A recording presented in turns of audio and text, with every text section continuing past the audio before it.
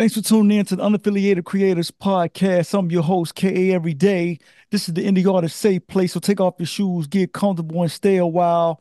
Do us a favor and please rate the show. And if you have any feedback for us, please email us at unaffiliatedcreatives@gmail.com.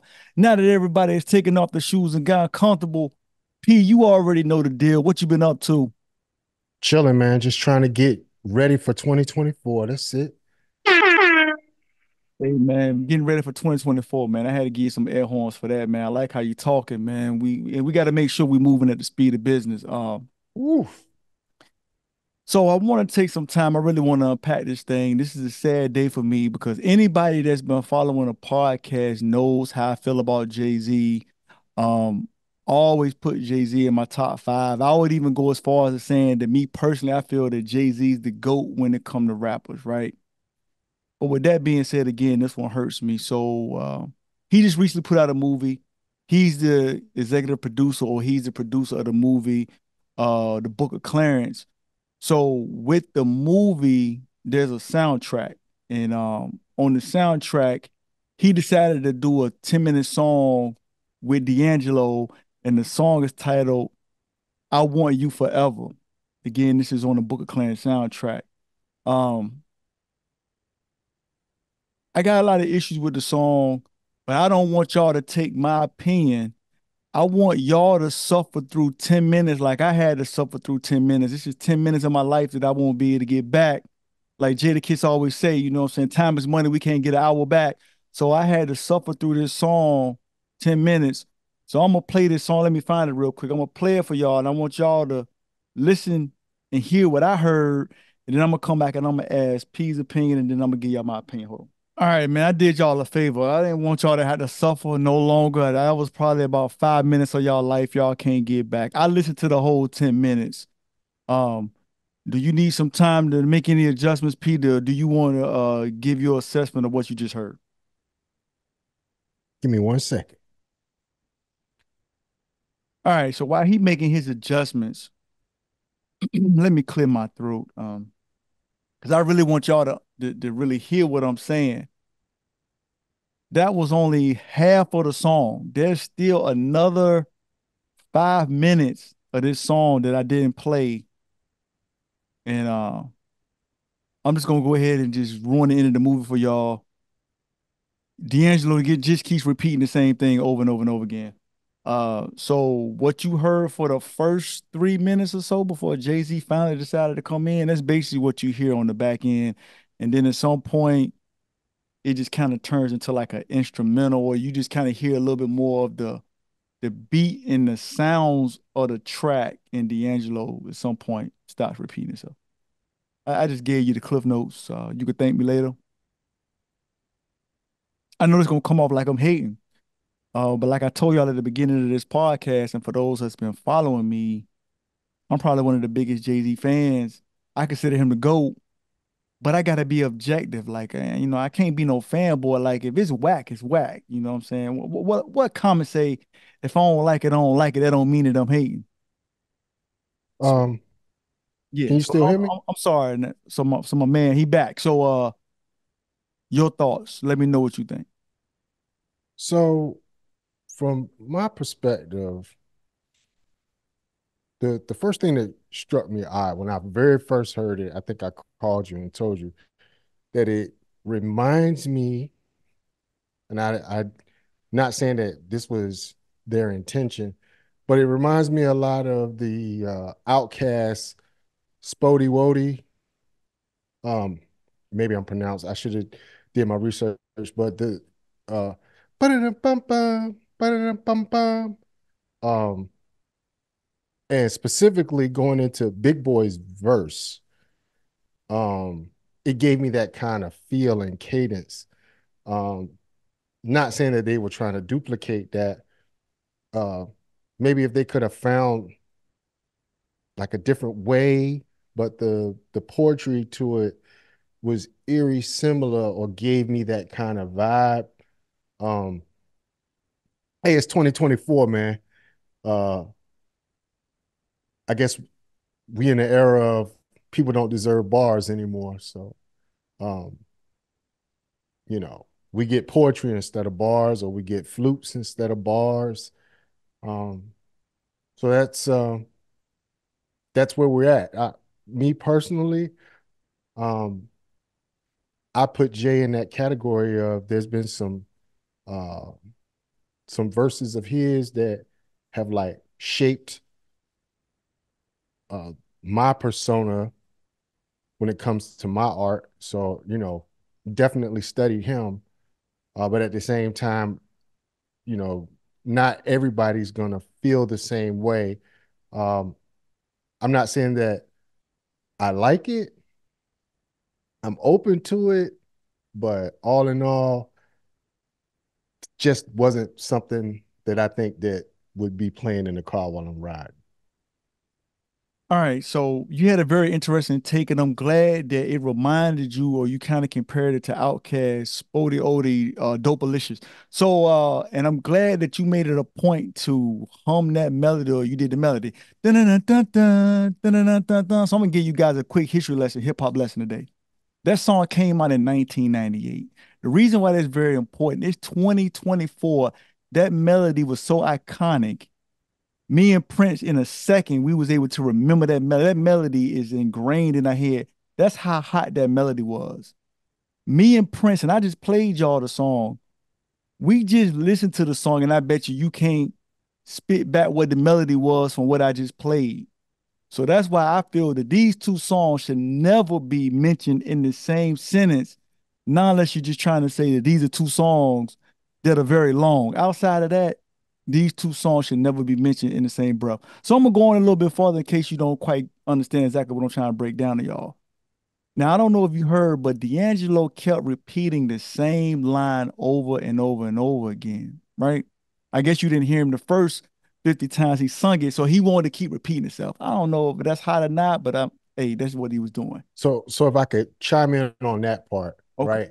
So if you like, so you can, from a composer standpoint, Angelo D'Angelo is brilliant as far as composition and arrangement, but I could clearly see that the idea was probably coming from Jay-Z, and format came from Jay-Z, because I really don't believe that if D'Angelo had full Full creative autonomy. I think control, autonomy is the word you're looking for. okay, autonomy, when it came to that, he might have done something different. But once again, D'Angelo hasn't been in the spotlight for some time now, so he may have had to take a back seat, and was got and it was an idea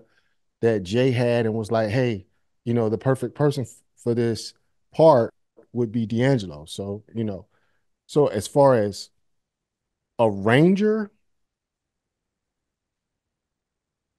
Jay-Z is an awesome lyricist, but as far as an arranger, and uh as far as song composition from an R&B standpoint, um, I know that D'Angelo would have went somewhere else with that.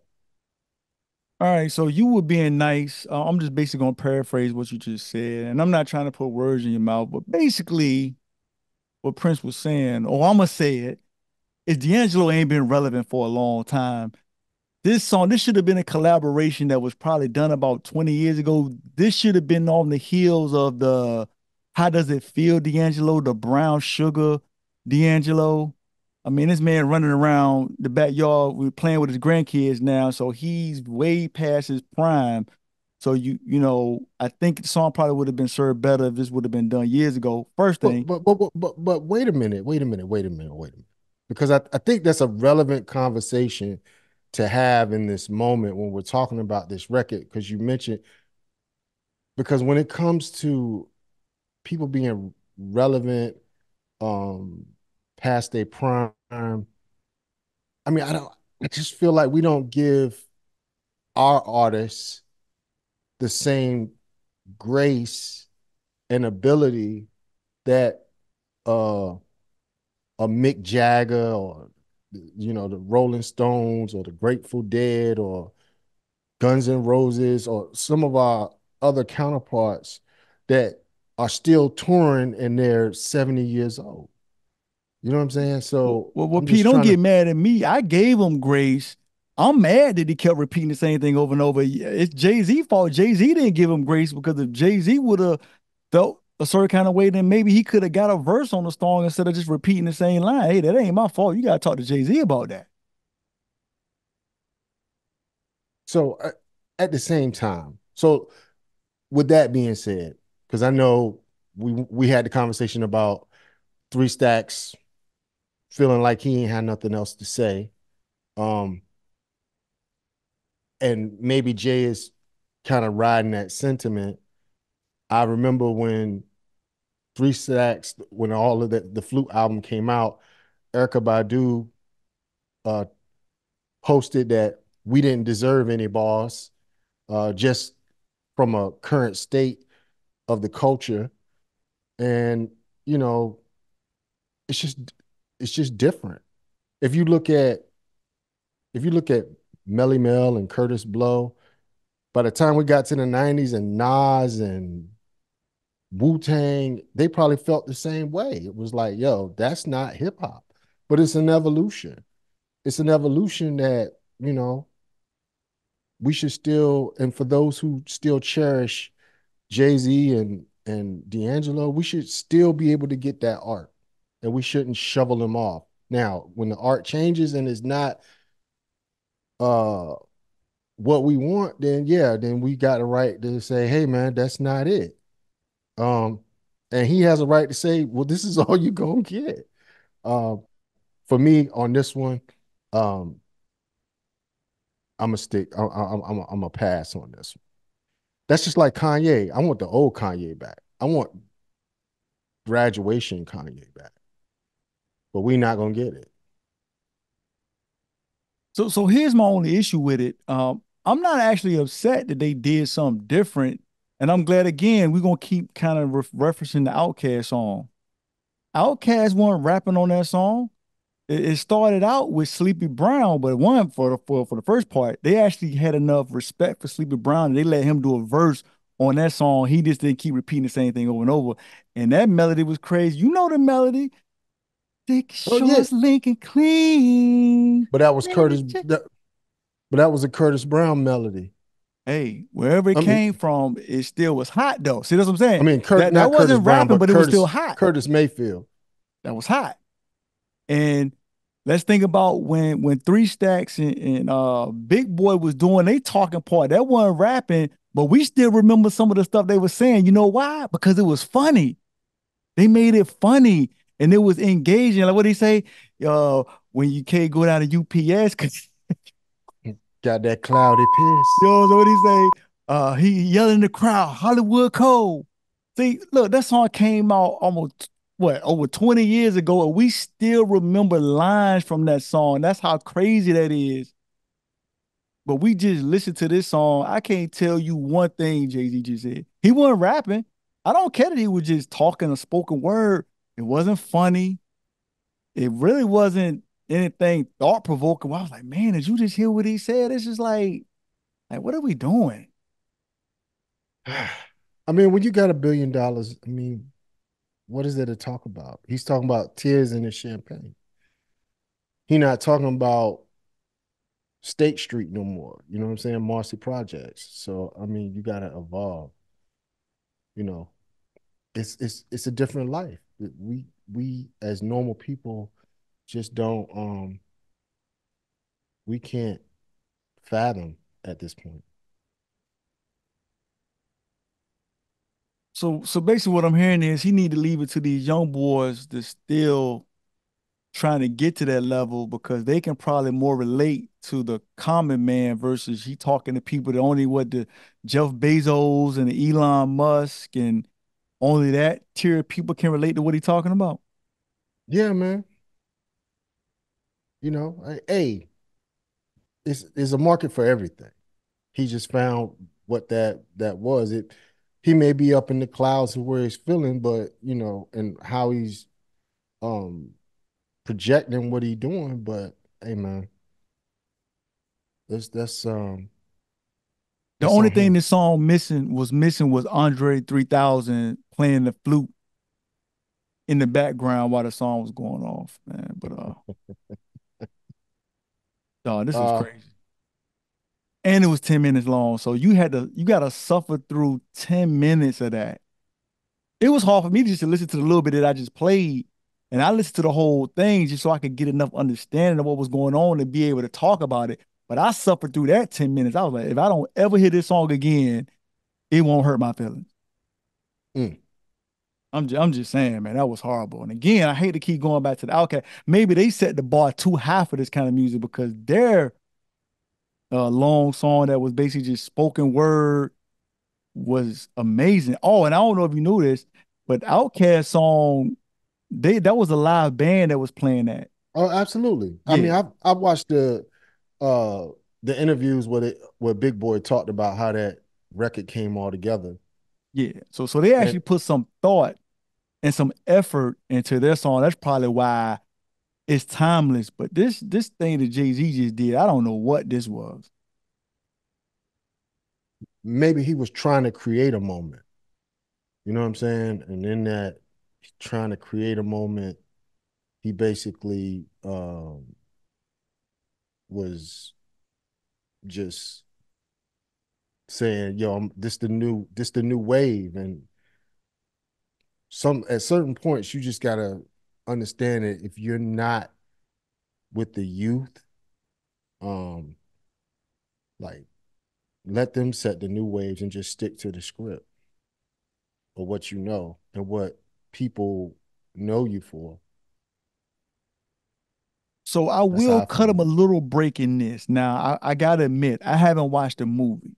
Now, if there's a scene in the movie that kind of fits perfect with this song and he created the song with the movie in mind, then it kind of makes sense from, but just as a just listening to the song, just either, through some headphones in your car or in your house, this song, oh my goodness.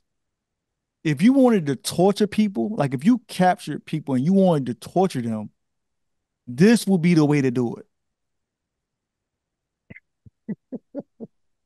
Play it as loud as you can, put it on repeat. I mean, it's already 10 minutes long, so oh my goodness. And just let it keep looping over and over and over again. You are the person to tell you anything that you want to know after about the second or third time that's on repeat. I mean, I would have to say that the let me put the bright spot to this is that we still have the other art to go back to. So on a day where I may not be feeling 2024 Jay-Z, I can go back and pick apart Blueprint 3 or the Black Album. I can go back to those records Reasonable and doubt.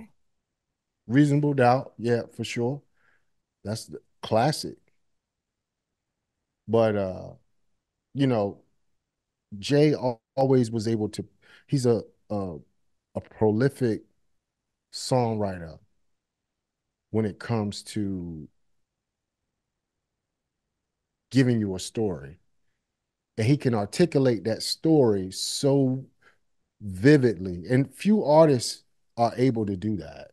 To be able to articulate a story to where you can close your eyes and you can follow along. And what the beauty in that is that when you follow along, you get to fill in the blanks of what the rest of the story is. That is, prolific songwriting to me. Um, Not gonna say that I got that vibe from his spoken word, but I got the other art of his that I can go back and be inspired again by. Man, I almost want to like have a moment of silence. Like this is like a sad day for me, man. I don't know if I should have a But moment of silence, pour out a little but then liquor. you get God did like 2022, And that's 2023. probably what makes this even worse for me. To do something like that and then to turn around and do something like this, man, he being funny right now. And I'm gonna say what's crazy, and I can't think of the specific album right now, but he's done spoken word type stuff on some of his albums before, so he know how to do it. He's done like talking type, spoken type word on stuff before, and it actually was hot. But there's not anything that from my end on spoken word, there's not a lyric that I remember on any of that other art that he did that stuck to me. Um, I I don't remember any of it. Um, but the most illest songs, like man, so I almost gotta give. I would give Jay a pass based off the art that he gave us prior. Now, someone that I cannot give a pass to, who never strayed away, but always picked the worst beats ever, was Nas. And I don't think that there's a lyricist like, but just the beat, like the stuff with Hit Boy is cool. It's a resurgence. But the songs just he was better. I appreciate him in the yesteryears. But Hit Boys, he a monster, and I love what they do together. It just some of the songs he wasn't the greatest at hooks. So Jay basically, was. what I'm hearing is if you could have took the old Nas and paired it with the Hit Boy beats, that would have been a perfect marriage.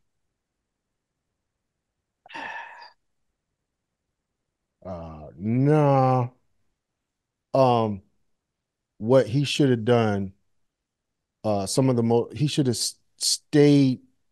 What I would have loved to have seen or heard was on on I am got he should have got all the cats that was crazy at the time.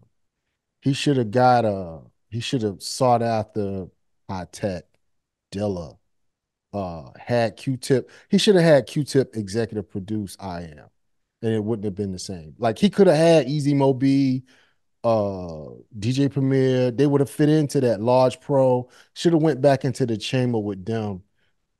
He didn't get. He didn't get.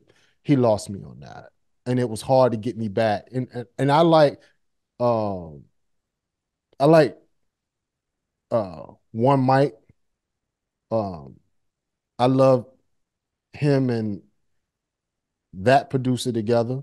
Um, but I don't think that I think Q-Tip should have took over and really gave and created that landscape.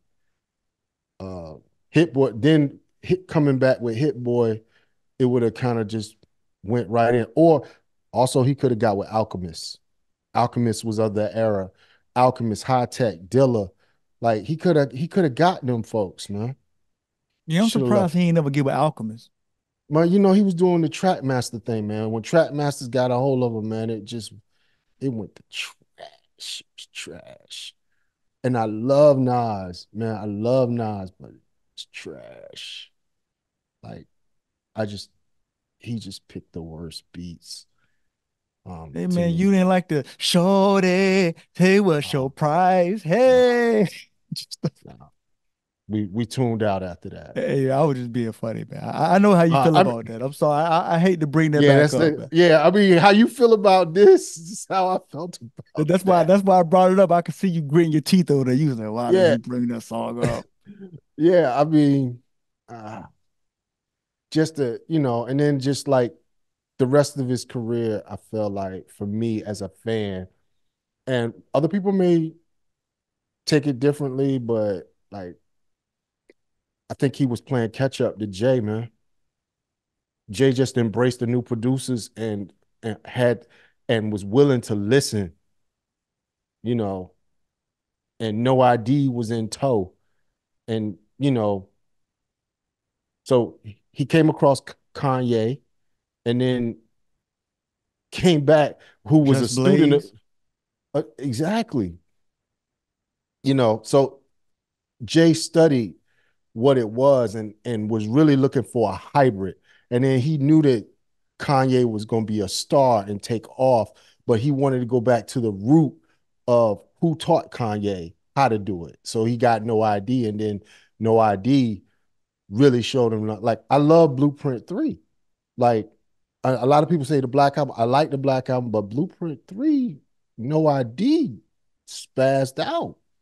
Like, that record is like, goes, I mean, on the Chamber Files with me and Dick and Jack, we definitely gonna start talking about these records and how we go in on them. But from a, like, go back to the essence, I just don't think Track Masters was the right pick for,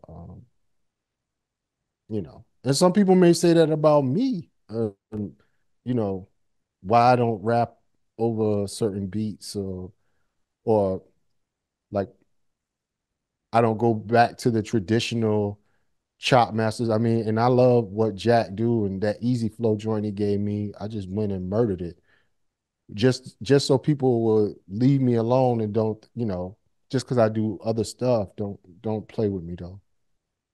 Uh, All right, I man. Well, I guess want you to push the envelope, man. So for your next joint, man, maybe we can reach out to somebody. We can get three stacks playing the flute, and then we can let D'Angelo just keep singing the same one line hook over and over again as you rap over him singing that one line. Hey, then if we really get crazy, maybe Jay will come in and give you a spoken words on the bridge part of the song or something, man. Hey, that'd be crazy. I mean, it's just so like, you got to really look at this.